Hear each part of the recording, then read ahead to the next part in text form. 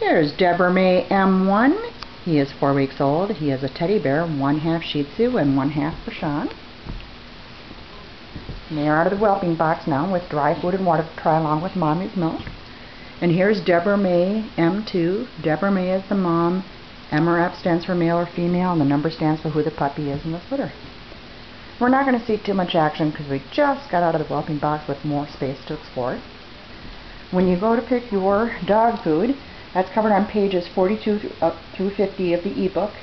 We don't care what brand name you use. What we care about is ingredients. We also think it's a very good idea to do a rotation diet. So when you have about 3 days left of the other food, mix in 50-50 of the next food that you're going to use.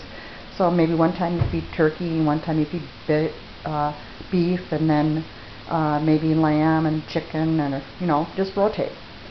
We have found that they are less likely to develop allergies and they live longer when we do it that way.